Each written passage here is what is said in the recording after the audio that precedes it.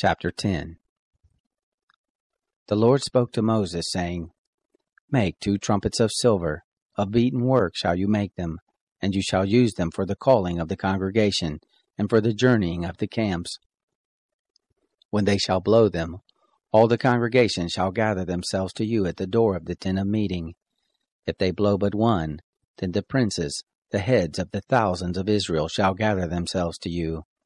When you blow an alarm, the camps that lie on the east side shall take their journey. When you blow an alarm the second time, the camps that lie on the south side shall take their journey. They shall blow an alarm for their journeys. But when the assembly is to be gathered together, you shall blow, but you shall not sound an alarm. The sons of Aaron, the priests, shall blow the trumpets, and this shall be to you for a statute forever throughout your generations. When you go to war in your land against the adversary who oppresses you, then you shall sound an alarm with the trumpets, and you shall be remembered before the Lord your God, and you shall be saved from your enemies. Also in the day of your gladness, and in your set feast, and in the beginnings of your months, you shall blow the trumpets over your burnt offerings, and over the sacrifices of your peace offerings, and they shall be to you for a memorial before your God. I am the Lord your God. It happened in the 2nd year, in the 2nd month, on the 20th day of the month, that the cloud was taken up from over the tent of the testimony. The children of Israel set forward according to their journeys out of the wilderness of Sinai, and the cloud abode in the wilderness of Paran. They first took their journey according to the commandment of the Lord by Moses. In the first place, the standard of the camp of the children of Judah set forward according to their host, and over his host was Nahshon the son of Amminadab. Over the host of the tribe of the children of Issachar was Nethanel the son of Zuar. Over the host of the tribe of the children of Zebulun was Eliab the son of Helon. The tent was taken down, and the sons of Gershon and the sons of Merari, who bore the tent, set forward. The standard of the camp of Reuben set forward according to their host, and over his host was Elizur the son of Sheduer. Over the host of the tribe of the children of Simeon was Shelumiel the son of Jerushadai. Over the host of the tribe of the children of Gad was Eliasaph the son of Duel. The Kohathites set forward, bearing the sanctuary, and the others did set up the tent against their coming. The standard of the camp of the children of Ephraim set forward according to their host, and over his host was Elishama the son of Ammihud. Over the host of the tribe of the children of Manasseh was Gamaliel the son of Pedazur. Over the host of the tribe of the children of Benjamin was Abidan the son of Gideoni. The standard of the camp of the children of Dan, which was the rearward of all the camps, set forward according to their host, and over his host was Ahazer the son of Ammishaddai. Over the host of the tribe of the children of Asher was Pagiel the son of Ochran. Over the host of the tribe of the children of Naphtali was Ahira the son of Enan. Thus were the travels of the children of Israel according to their host, and they set forward. Moses said to Hobab the son of Ruel the Midianite, Moses' father-in-law, We are journeying to the place of which the Lord said, I will give it to you. Come with us, and we will do you good, for the Lord has spoken good concerning Israel. He said to him, I will not go, but I will depart to my own land and to my relatives. He said, Don't leave us, please, because you know how we are to encamp in the wilderness, and you shall be to us instead of eyes. It shall be, if you go with us, yes, it shall be, that whatever good the Lord shall do to us, the same we will do to you. They set forward from the mount of the Lord 3 days' journey, and the ark of the covenant of the Lord went before them 3 days' journey, to seek out a resting place for them. The cloud of the Lord was over them by day when they set forward from the camp. It happened, when the ark set forward, that Moses said, Rise up, O Lord, and let your enemies be scattered, and let those who hate you flee before you. When it rested, he said, Return, O Lord, to the 10,000s of the thousands of Israel.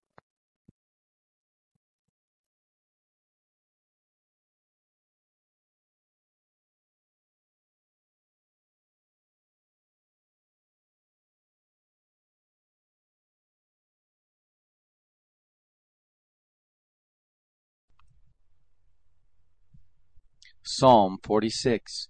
For the chief musician, by the sons of Korah, according to Alamoth.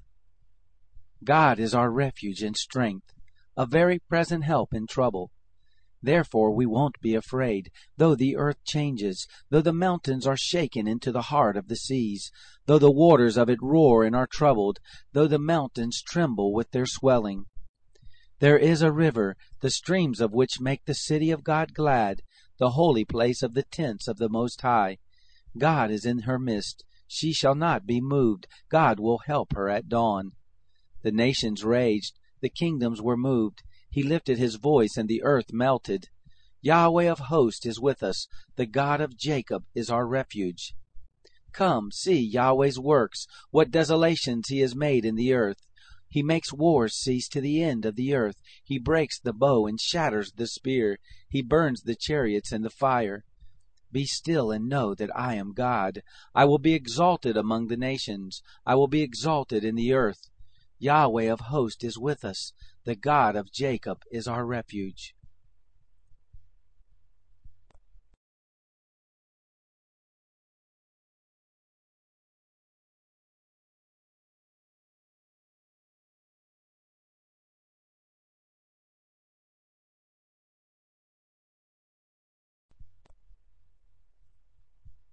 Psalm 47. For the chief musician, a psalm by the sons of Korah. O clap your hands, all you nations. Shout to God with the voice of triumph. For Yahweh Most High is awesome. He is a great king over all the earth. He subdues nations under us and peoples under our feet. He chooses our inheritance for us, the glory of Jacob whom he loved. God has gone up with a shout, Yahweh with the sound of a trumpet. Sing praise to God, sing praises to our King, sing praises. For God is the King of all the earth, sing praises with understanding. God reigns over the nations, God sits on his holy throne. The princes of the peoples are gathered together, the people of the God of Abraham. For the shields of the earth belong to God, he is greatly exalted.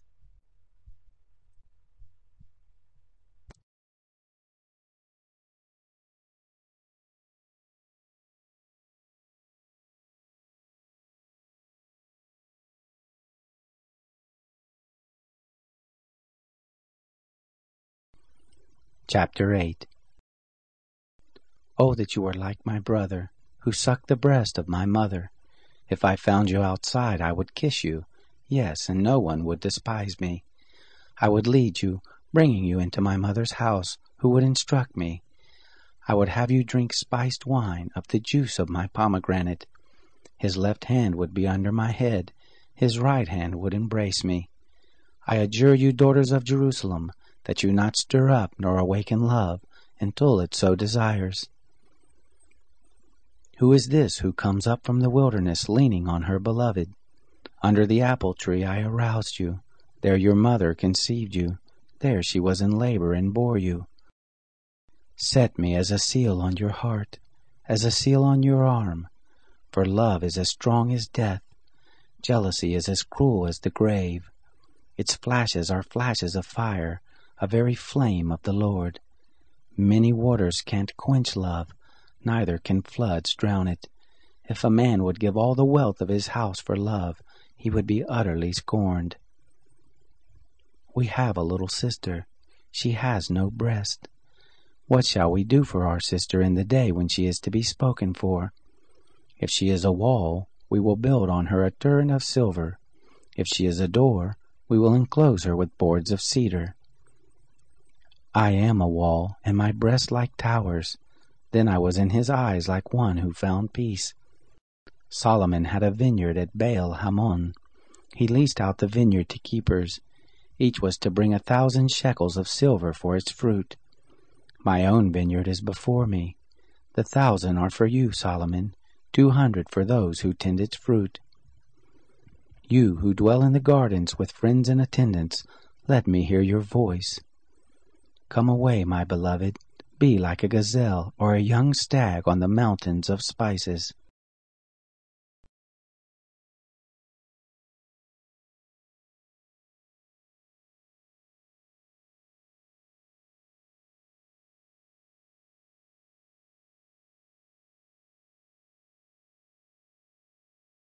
Now in the things which we are saying, the main point is this. We have such a high priest, who sat down on the right hand of the throne of the majesty in the heavens, a minister of the sanctuary and of the true tabernacle, which the Lord pitched, not man. For every high priest is appointed to offer both gifts and sacrifices. Therefore it is necessary that this high priest also have something to offer. For if he were on earth, he would not be a priest at all, seeing there are priests who offer the gifts according to the law, who serve a copy and a shadow of the heavenly things, even as Moses was warned by God when he was about to make the tabernacle. For he said, See, you shall make everything according to the pattern that was shown to you on the mountain. But now he has obtained a more excellent ministry, by so much as he is also the mediator of a better covenant, which has been enacted on better promises. For if that first covenant had been faultless, then no place would have been sought for a second. For finding fault with them, he said, Behold, the days come, says the Lord, that I will make a new covenant with the house of Israel and with the house of Judah, not according to the covenant that I made with their fathers in the day that I took them by the hand to lead them out of the land of Egypt. For they didn't continue in my covenant, and I disregarded them, says the Lord. For this is the covenant that I will make with the house of Israel after those days, says the Lord. I will put my laws into their mind. I will also write them on their heart. I will be to them a God, and they will be to me a people. They will not teach every man his fellow citizen, every man his brother, saying, Know the Lord. For all will know me, from the least of them to the greatest of them. For I will be merciful to their unrighteousness. I will remember their sin and lawless deeds no more. In that he says a new covenant, he has made the first old. But that which is becoming old and grows aged is near to vanishing away.